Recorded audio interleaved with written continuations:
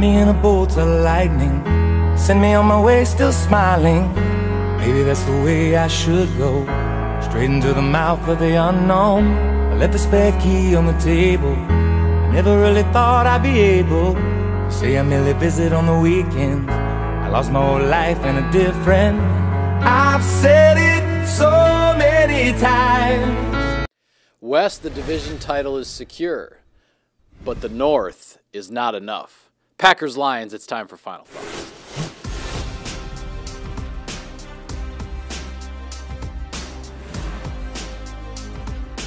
Well, now that we're done with product promos, Wes, what's at stake? Well, the North truly is not enough for the Green Bay Packers right now, Mike. They want a first-round bye. In order to do it, they need to beat a 3-win Lions team that has lost 8 in a row in 11 of their last 12. Now, you cannot take them for granted. You have to stay on top of this thing. But all things considered, this team knows what is at stake, and it's that first-round bye, something they've been gunning for the last 5 years. All right, and also what is at stake in this game is a chance to sweep the NFC North, go 6-0 against your division opponents, something the Packers haven't done since 2011. All right, Weston, who's your guy and why? It has to be Aaron Jones. He is 16 rushing yards away from his first 1,000-yard season and only 1 touchdown away from Ahman Green's franchise record for total touchdowns in a season of 20. 2 would surpass it. It is a big game for him, but for more than one reason. He also needs to play well for this offense and this running game to get where it needs to be.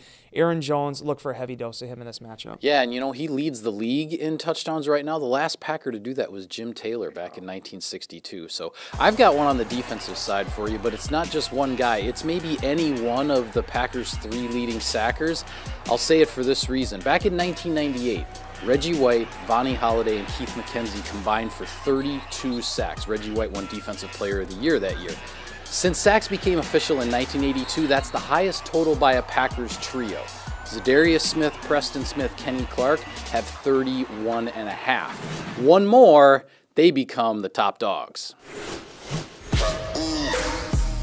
Wes, I don't like to take anything for granted, but I say the Packers win this game simply if they don't turn the ball over. I think they're the better team.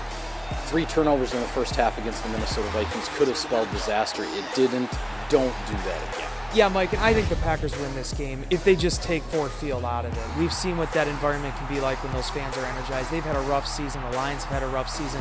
You get off to a fast start offensively, that gets you the victory. That gets you the first round. All right, and with that, we will sign off on this edition of Final Thoughts. Be sure to follow all of our coverage of Sunday afternoon's game from Detroit on Packers.com and on all of the social media channels. Thanks for watching, everybody. Enjoy the ball game.